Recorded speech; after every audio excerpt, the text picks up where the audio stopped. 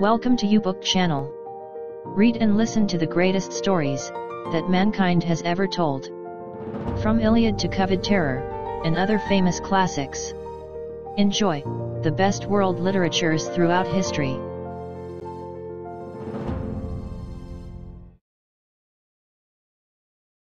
Covid Terror. Copyright 2021 by Gerry de Cadiz. All rights reserved.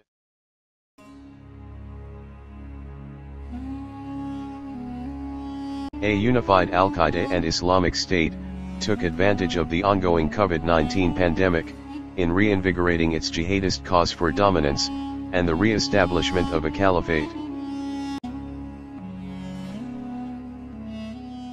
COVID-19 whistleblower, Dr. Li Wenliang, said, "It has been confirmed that they are coronavirus infections, but the exact virus strain is being subtyped."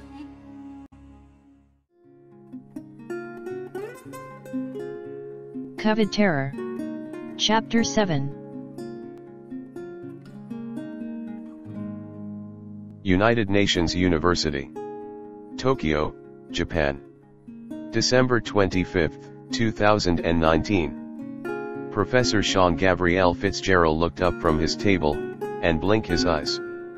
The faculty room of the United Nations University is located near its library, making it convenient to borrow books and other reference materials. He is so absorbed reading Ian McHarg's Design with Nature, that he failed to notice the approach of a medium-built woman, in a peach square pants and maroon blouse underneath a gray winter fur coat. The Japanese professor gave him a very amiable smile. "You seem to be enjoying your winter break away from the States.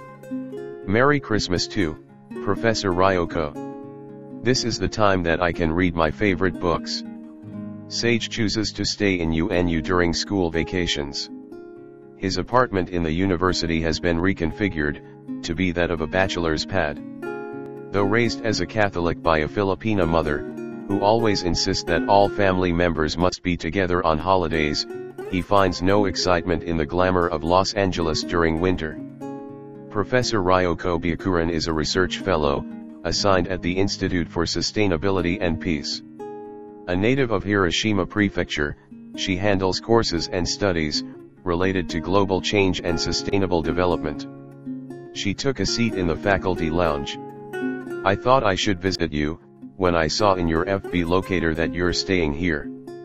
Besides, I have a present for you." From a paper bag, she brought out a wrapped object. Sage took a chocolate cake from the fridge. A bottle of Carlo Rossi came in handy. While having snacks, he opened the gift. It's a navy blue Sunspell Riviera polo shirt. He recognized right away the tailored cut with a breathable cotton mesh fabric, resulting in a simple top that's fit for summer. It's the shirt of Daniel Craig, for his role as James Bond in Casino Royale. Sage exclaimed in amazement. "I hope you like it. I think it's perfect for the summer in California." "Indeed, it is. Thanks." He seldom received a present from outside family members. Ryoko took out an Inmarsat iSat phone 2 from her bag. After dialing an overseas number, she looked at him and asked, "Professor Sage, would you mind receiving a call?" "Of course, my pleasure. A lot of personnel in UNU came from various countries, so it's not surprising that some of his colleagues might wish him the best this Yuletide season." He took the satellite phone, and noticed that the international dialing prefix refers to the United States. "This is Code 9 of Project Red Mist. Agent Merckx, please identify." Sage froze in his chair. The voice is from a man with the title, Case Officer, in a secret telecommunications room somewhere in the George Bush Center for Intelligence at Langley, in Fairfax County, Virginia. The mention of a code number and project name is intended for him to be aware that the caller is authenticating its identity, based on Sage's previous engagement in a government operation involving surveillance and monitoring of highly classified weapons of mass destruction of North Korea in 2016. Only his own case officer, the CIA director, the National Security Advisor and the US President knew of Red Mist. Agent Merckx, as Sage is known in the CIA, replied plainly, is at 10:07 in Leyte Island. For an ordinary eavesdropper, the time and place is quite harmless. It seems that he is simply asking about the time, where the call is being done. But in CIA cryptography, the timestamp will be multiplied to a certain factor, to come up with his unique serial number, while the place refers to the geographical location, the last time company people contacted him. Even Ryoko, assuming she knows his true identity, won't have a way of decoding his personal agent identification code. After about 15 seconds, the caller came back at him. Welcome back to the company, Agent Merckx. Professor Ryoko Byakuran is in charge of Tokyo. She will discuss with you the case. When he turned his gaze at her, the Japanese academician suddenly changed her demeanor, from a jovial socialite to that of a serious intelligence operative. The fashion model-looking professor is the CIA station chief in Japan. She took the phone and opened a website from a black hole DNS server specially reserved for CIA data transfer, in her Dell Inspiron 3000. She showed him a newly sent field report. This is a situationer from our station in Shanghai. The sender went to Wuhan in the previous weeks, and observed that a lot of hospitals in the city were complaining of certain incidents of patients experiencing a SARS-like infection. Sage noted that in the Intel dossier, a market vendor from the Huanan seafood market, believed to be infected with the coronavirus, visited a local clinic for medication of a malignant sore throat and fever on November 20th. By December 1st, another patient in the same city started experiencing symptoms like fever, chill, and myalgia of the suspected new virus. The next day, a 51-year-old Dongguan doctor suddenly had a cough and fever, and was hospitalized due to pneumonia with unknown etiology. Upon examination, he was found to have a lung infection, severe pneumonia, acute respiratory distress syndrome, and allergic purpura. She pointed out a highlighted statement. On December 12th, a source from the China Central Television gave us a tip that health authorities had realized that a new viral outbreak has been detected in the city of Wuhan. Within the third week of this month, one of our assets who worked as a nurse at Wuhan Jinyintan Hospital, reported that 7 cases of people with severe pneumonia were admitted to the intensive care unit. Sage noted in the report that patient ICU-01 was not proven to be linked to the Wuhan seafood market, but the other 6 were either sellers or deliverymen at the market. They were considered to be the first cluster of patients with pneumonia of an unknown cause. In all of these cases, the Chinese authorities, as usual, did not confirm the existence of an abnormal health situation. Ryoko said in disbelief. He nodded in understanding. That can be expected. Just like what happened in 2002, SARS infected more than 8,000 people and killed 774 in a pandemic that ripped through Asia, and spread to 37 countries.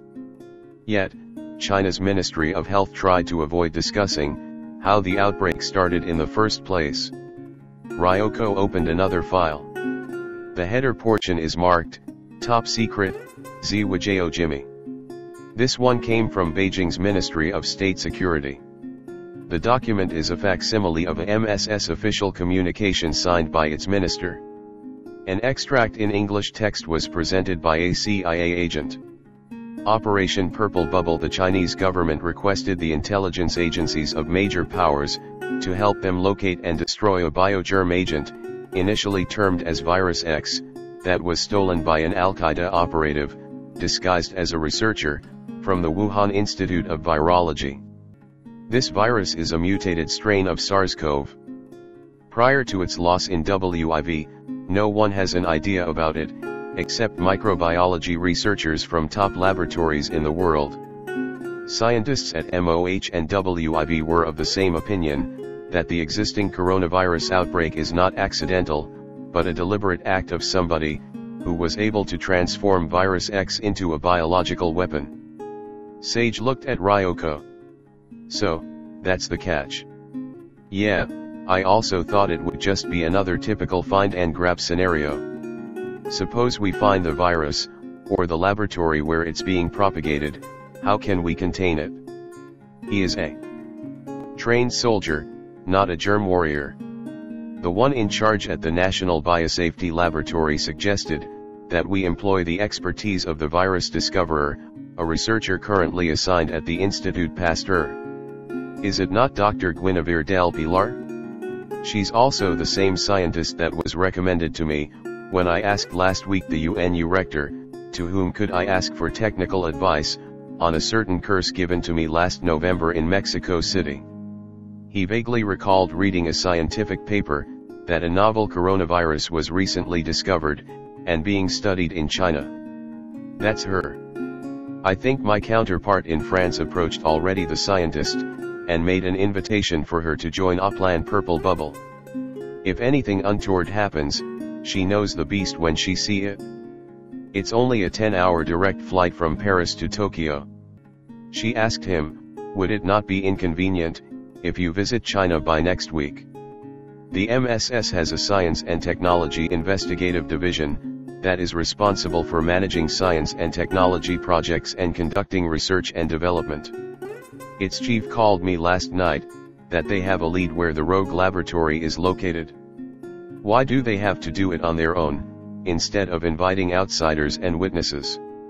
My hunch is that, they want to do it for public relations. Of course, they have the muscles to demolish the lab, but with some foreign observers and international media around, it would enhance their global image of being intolerant to terroristic acts, especially in their own grounds and involving their own citizens. Ryoko also thought, that having some CIA eyes during the BioWMD recovery would ensure, that the Chinese military will be shy in putting it under TARP, and declare that the weapon is missing. Let's meet Dr. Del Pilar tonight for a mission briefing. A dinner and the warm ambience at the Suki Yabashijiro would be right, even if you shun their high-end sushi in a cold evening. At the same time, it's a good occasion to celebrate Christmas, for lonely souls like us. When Ryoko left the room, Sage went back to his book. McHarg presented a comprehensive framework of understanding the problems of modern development, and the presentation of a methodology or process prescribing compatible solutions. He agreed with the view of American ecologist Frederick R. Steiner, that the book influenced environmental impact assessment, new community development, coastal zone management, brownfields restoration, zoo design, river corridor planning, and ideas about sustainability and regenerative design. It's past midday when Sage finished reading. He went back to his apartment. The room is quite wholesome. An interior designer helped him in the decoration of a minimalist, yet highly functional space suited to his needs. He got a corner unit having an area of about 5 by 7 square meters at the UNU staff hostel. A mezzanine that serves as a bedroom, and accessible by a spiral staircase, nearly doubled his living area. The sala boasts an L-type sofa with a mahogany glass center table. Fronting it is a Sony X95G smart TV, suspended at eye level in a brick-paneled partition wall. His study table is pushed near a fully stacked shelves of books, mostly on environmental planning, education, management, and economics. The lower layers are cramped with novels by Dan Brown, Steve Berry, Tom Clancy, Michael Crichton, Robert Ludlum, Ken Follett, and historical classics, as well as non-fiction like Douglas MacArthur's American Caesar and Eric von Manstein's Lost Victories.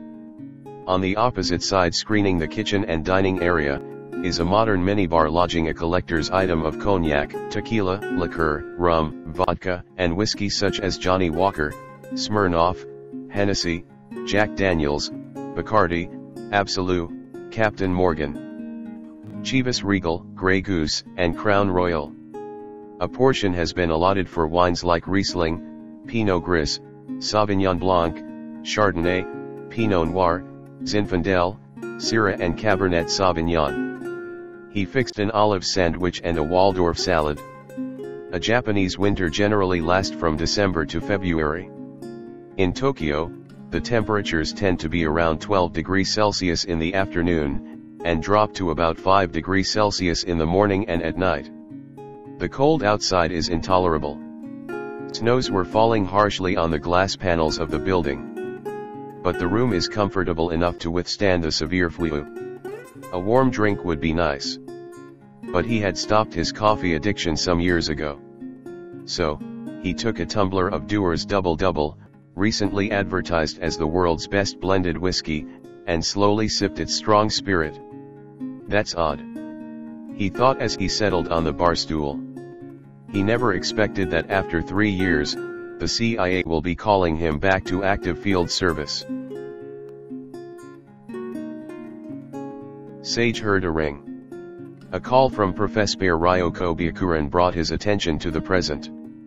Dr. Guinevere Del Pilar arrived this morning from France, and she's staying at the Ritz-Carlton. I arranged a dinner appointment with her. When I told her that I am connected with UNU, she mentioned about you, and your mysterious beads. She asked if you can join us. Of course, I'm excited to see her. I hope that she has also some clarifications about the Aztec curse. His Christmas won't be blue after all. Fine. I will fetch you from your place by 5 o'clock. We have a lot of things to discuss with the scientist, before your deployment to China next week. Suki Yabashi Jiro is a sushi restaurant in Ginza-chuo, Tokyo, that is owned and operated by sushi master Jiro Ono. It does not receive reservations from the general public, instead requiring reservations to be made, through the concierge of a luxury hotel. Featured on David Gelb's 2011 documentary film Jiro Dreams of Sushi, it is a very exclusive restaurant, where U.S. President Barack Obama dined with Japanese Prime Minister Shinzo Abe on April 23, 2014. The Coca-Listli epidemic, or the Great Pestilence, is a mysterious illness characterized by high fevers and bleeding. It resulted to millions of deaths in the territory of New Spain, in present-day Mexico, in the 16th century. Gwen was explaining about the disease, that was unleashed by a suspected virus hidden in a mechanical lock system, of an Aztec treasure chamber. After the initial friendly gestures over dinner, the discussion moved from the trivial to serious issues around the world, but Sage was insistent. Doc Gwen, what's inside the lock mechanism? Sage can't help but stare in admiration at the pretty geneticist. It's something that everyone usually encountered with at home, rats. She replied curtly. What do you mean by rats? When you sent me the specimen through UNU, I asked the help of my colleagues, what to do with a suspected germ agent from ancient time. They advised me to do it via acid guanidinium thiocyanate phenol chloroform extraction.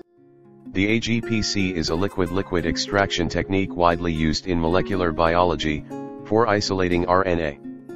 In her iPad Air, she showed him an article of how the technique works. The AGPC relies on phase separation, by centrifugation of a mixture of the aqueous sample, and a solution containing water-saturated phenol and chloroform, resulting in an upper aqueous phase and a lower organic phase, mainly phenol. Guanidinium thiocyanate, a chiotropic agent, is added to the organic phase to aid in the denaturation of proteins, such as those that strongly bind nucleic acids or those that degrade RNA. The nucleic acids, RNA and/or DNA, partition into the aqueous phase, while protein partitions into the organic phase. The pH of the mixture determines which nucleic acids get purified. Under acidic conditions, pH 4 to 6, DNA partitions into the organic phase while RNA remains in the aqueous phase. Under neutral conditions, pH 7 to 8, both DNA and RNA partition into the aqueous phase. In the last step, the nucleic acids are recovered from the aqueous phase, by precipitation with 2-propanol. The 2-propanol is then washed with ethanol, and the pellet briefly air-dried and dissolved in TE buffer, or RNA-SE-free water. Sage just wanted the scientist to keep talking. Okay, that's very complicated. But how did rats come into the AGPC technique? I'll make it simple. Look at these images. She brought up on screen several pictures. One shows the original image of the Aztec lock beads. Another is an image of what the bead's interior look like. The third is a microscopy of the virus in artificial colors, and as seen through a microscope. I took the liberty of dissecting your mysterious curse. She looked at him, to make sure that she got his full attention. In the first picture, the beads were made of fine ceramics. The inhabitants of Mesoamerica in 1521 were expert craftsmen. It won't break easily, unless hit by an especially designed brass hammer. Take a look at the interior of a bead in the second image, with a powdery substance. The mysterious Aztec curse is actually a pulverized Vesper mouse. The rodent, Calomus lacca, was discovered by scientists to be a host carrier of viral hemorrhagic fever. It could be that a certain shaman in the Aztec temple of Paitcatl, the god of healing and fertility, and the discoverer of peyote, discovered that the rat species was infected with something that can cause a malignant fever and internal hemorrhage. When the emergency order of Moctezuma came to secure the imperial treasury, while the conquering Spaniards were still at bay, the Aztec artisans designed and invented the sunstone lock system. She tapped the last image and looked at Sage. Your Aztec curse is actually a powdered rat that served as a viral vector, or ordinarily called the tool that was used to deliver genetic material into a human cell, for an illness of New World origin. The coccolistli has been thought to be an indigenous viral hemorrhagic fever, as there are accounts of similar diseases having struck Mexico in pre-Columbian times. It was exacerbated by the worst droughts to affect that region in 500 years, and the living conditions of indigenous peoples, in the wake of Spanish conquest in 1519. In your notes that accompanied the specimen, I read about how Fulgencio de la Maz, the thief who attempted to pilfer the Aztec treasury on February 27, 1545, died due to being pricked by the sunstone lock. What exactly caused the death of that crook? Ryoko asked timidly after catching the gist of the discussion. The thief died due to viral hemorrhagic fever, caused by a bisegmented MB-sense RNA virus, that is a member of the family Reinvigorating. The people that he encountered and who died later, were also infected with arenaviruses. That could have been the start of a viral spread of the coccolistli epidemic, which subsequently killed about 15 million people in Central America. Sage wanted to know a very curious phenomenon. What about an article I read, regarding the coccolistli preferentially targeting native people, as opposed to European colonists? That's a very interesting question, Professor Fitzgerald. Call me Sage, please. Okay. I think you are referring to a book entitled, Secret Judgments of God, Old World Disease in Colonial Spanish America. There was a report from Gonzalo de Ortiz, an encomendero, who stated that God sent down such sickness upon the Indians, that 3 out of every 4 of them perished. It could be that the Spanish colonizers used indigenous fears to further justify and enforce Christianity. Ryoko chimed in, is there really such a thing as selective infection? Gwen smiled with pleasure, knowing that she's the only one in this table who fully understood the complexity of genetics.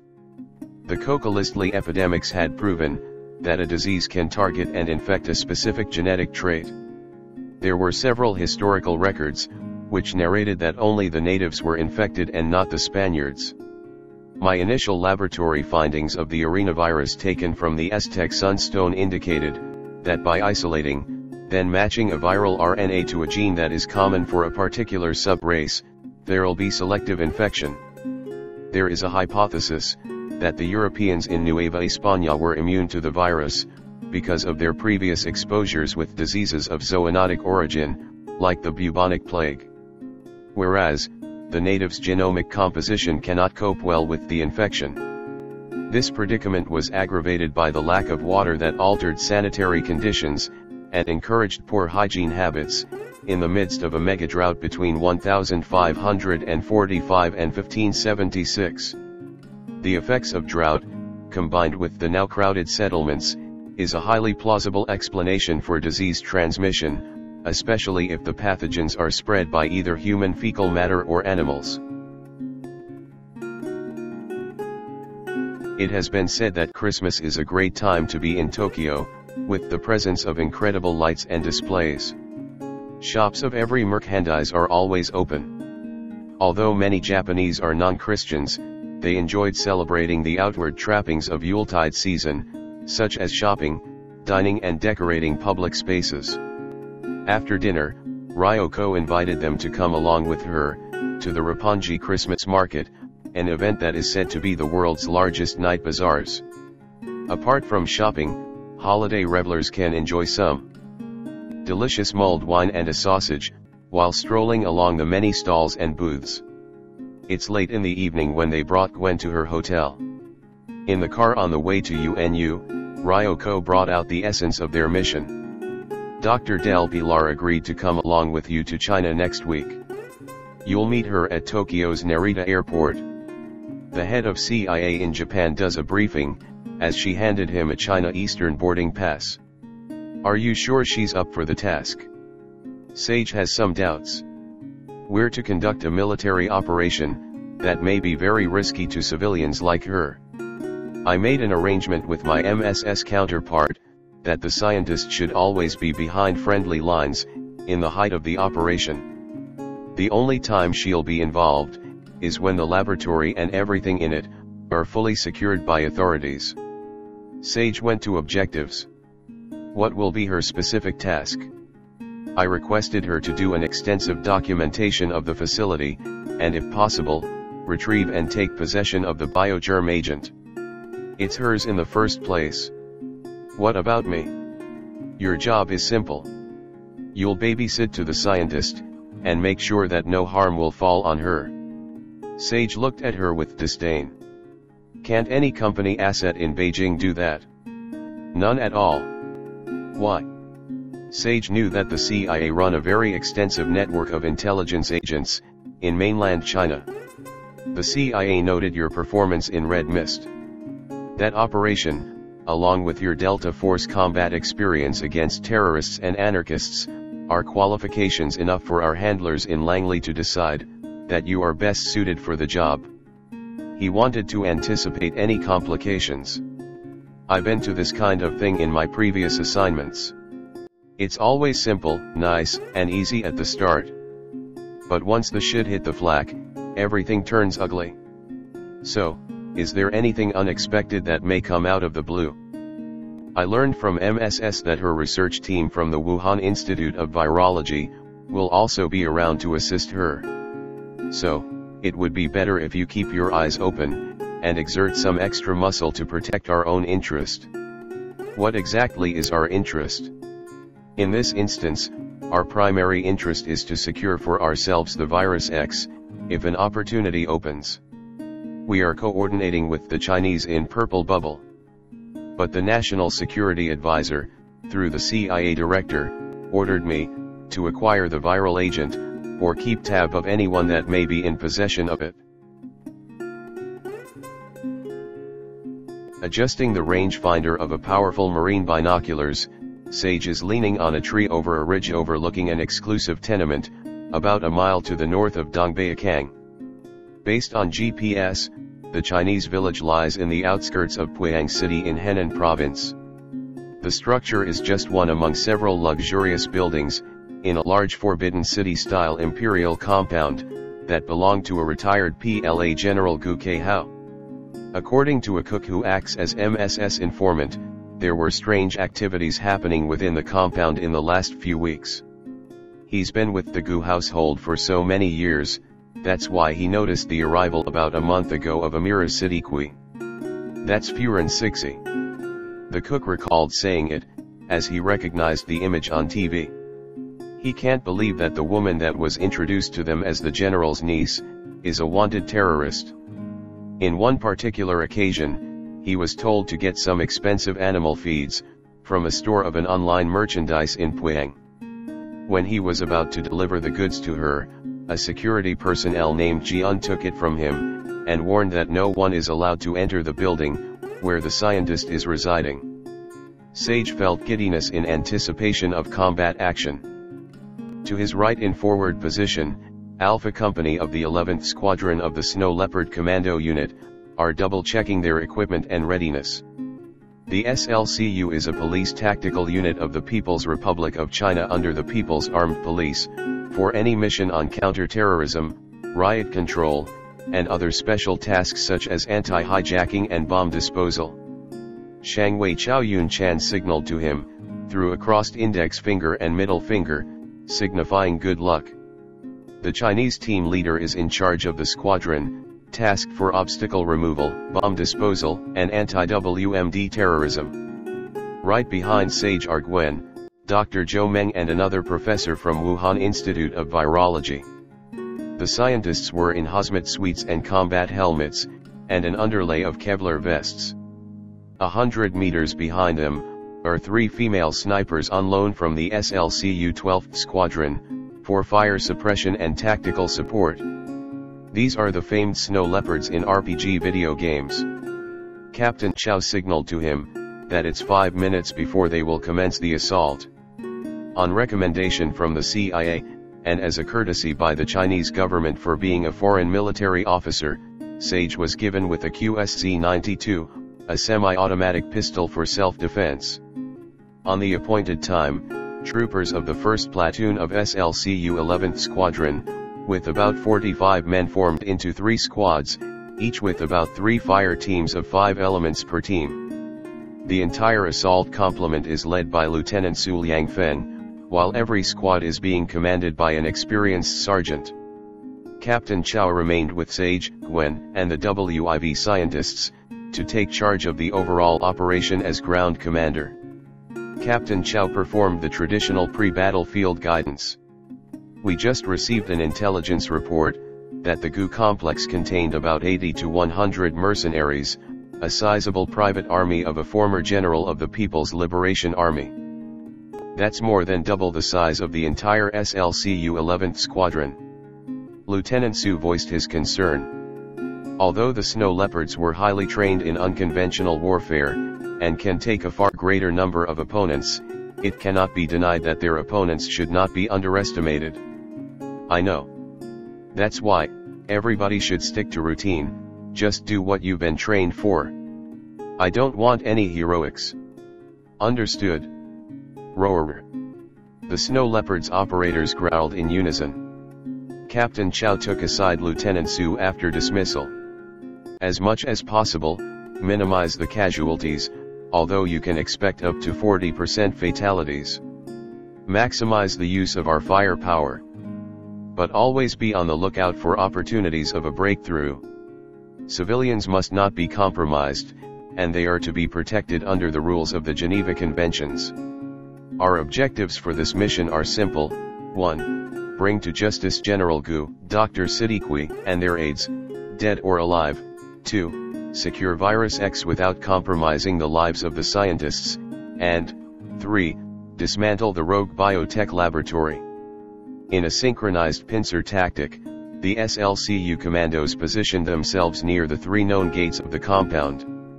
After Lieutenant Su gave the command to execute, the 3 snipers did the opening volleys, by downing silently all visible targets outside the fence.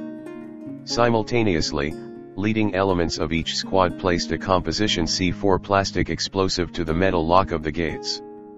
After molding into the desired shape to change the direction of the resulting explosion, the squad sergeants inserted a detonator. It took at least a minute, from the time the first target was felled by sniping, to the blasting of the gates. Once inside the compound, the SLCU commandos proceeded to their assigned targets. The intelligence report is accurate. About 100 armed men, after being alerted by the bomb explosions, are now positioning themselves behind defensive works. Each mercenary is armed with modern and high-powered firearms, ranging from the Chinese Type 56 assault rifle to the VKS, a Russian bullpup, straight-pull bolt action, magazine-fed and silent sniper rifle typically used by special forces. After 3 minutes of action, Sage can tell that their opponents are highly trained combatants. These are definitely rogue members of the People's Liberation Army, ground force. The firefight had might come to a room-to-room brawl.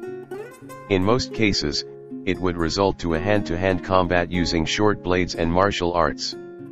The snipers from 12th Squadron repositioned to higher grounds, so as to get a direct view of the battle within the compound. The attacking forces had gained an upper hand when they occupied 2 of the 3 major buildings. The surviving defending units made a formidable stand in the last and newly constructed 2-story infrastructure that resembles to the Hall of Supreme Harmony in Beijing's Forbidden City. According to their informant the Cook, this building is where General Gu Sixi and the scientist's personal bodyguards named Sharifia and Jian are housed. The attacking units of Captain Chow could not make a headway, as the entire periphery appears to be wired and booby-trapped. 2 fire teams were almost blown to smithereens when they attempted to rush and took the golden statue of Mao at the center of an open space in the compound. A quick command by the squad sergeant to stay back saved the troops from a deadly shockwave of a Chinese Type 66 anti-personnel mine. Reckoning by the sound of their guns, the SLCU commander estimated there could still be at least 30 bad guys inside the building. Meanwhile, 5 state troopers were already killed in action. A short command of Lieutenant Su reconfigured the SLCU's order of battle into 2 oversized sections of 4 fire teams each, with about 20 elements per section. The first section will assault the right side of the building, while the second one will handle the left side. The snipers will focus their attention on the front of the building, and against any stragglers that may show. On scope. There is no way to escape, except if there is an unknown tunnel going outside the compound. This is a classic enveloping movement that is usually successful, but very risky. The final assault was bloody. Each opposing fighter is determined to prevail. Captain Chow noted that a third of his command had been decimated after 15 minutes of action. Damn it, ladies. We don't have the time to stay here overnight and sip some refreshing tea in front of Mao's golden statue. Look for hard targets. He commanded the snipers to clear an avenue for the attacking forces. As you wish, boss. With some feminine motion, the Snow Leopards eased their Barrett M82A1 semi-automatic, anti-materiel sniper system into another position. The outcome was instant. The destruction of 2 Type 80 general-purpose machine guns, blasting attackers from the porch of the 2nd floor, finally gave the SLCU right section the window to storm the right flank, and enter the building with light casualties. The same attack pattern was done on the left side of the building. Sage could not take it any longer. He joined the assaulting troops on the left. A side door opened up to a series of rooms. SLCU troops did not waste time in opening the doors, rather, they simply sprayed the rooms with bullets. The last room is obviously a kitchen. Huddled along the food preparatory island are 3 civilians. Bi Kai Chiang. A shout of "Don't shoot" came from an elderly woman. Another bespectacled woman in a food-smeared apron made a hand signal pointing to an exit. Apparently, some targets of this operation had made a deliberate escape. A gardener, still clutching a water sprinkler, get up and assisted the old woman. Herd them out of harm's way. Lieutenant Su commanded some troops to escort the 3 civilians outside the compound. Throughout the fight, there were nearly 20 non-combatants who have fallen in the crossfire. Sage was about to say something on detaining the civilians for a subsequent interrogation, but he cannot do so. They are pinned down by a renewed sniping and automatic firing from the opposite side of the hall. Lieutenant Su came to a locked anteroom. He signaled for the converging troops to stay where they are. After asking for an exact amount of C4 and placing it within the lock, he placed a 30-second delay detonator, and ordered everybody to look for cover. The resulting explosion blew the heavy wooden door inward. The room contained what looked like an indoor satellite dish, an internet server, 3 high-end computer systems and other equipment. This is a communications center. The power of a shredding machine is still on, with some half-finished feet of documents. East Gallery, clear, all clear. The most senior NCO in the right section, reported by radio to the lieutenant, on accomplishing the clearing of the rooms. Carry on. All teams, check arms, and restock. Lieutenant Su commanded his troops to prepare their armaments and ordnance for a final push. Captain Chow radioed the lieutenant, execute whitewash. In the MSS briefing, whitewash refers to an all-out attack to capture, dead or alive, the primary targets of this operation, General Gu, Sixi, and her aides. All fire teams fused together, for a combined assault on the second floor, where the shooting gets heavier. By quick head count, there were still 25 very able SLCU troops, plus Lieutenant Su in direct command of the outfit, and discounting the presence of the CIA operative.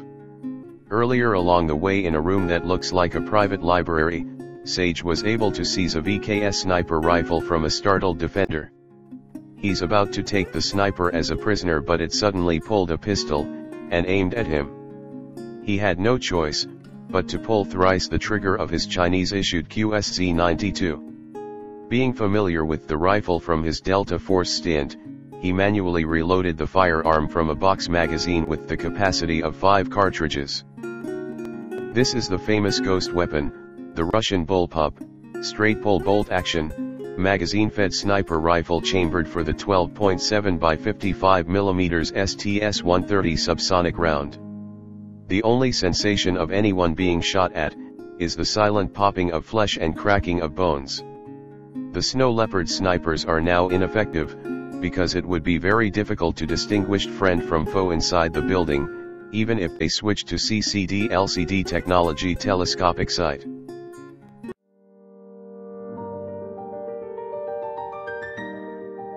Thank you for watching. Write in the comments section for your request as to what book, usually from Project Gutenberg, you want us to feature in U-Book channel. Click like to boost the rating of U-Book channel, make a comment for us for the improvement of our services, and share this video to your friends, with the copyright intact. Please click subscribe, and hit the bell button to be notified of new uploads from U-Book channel.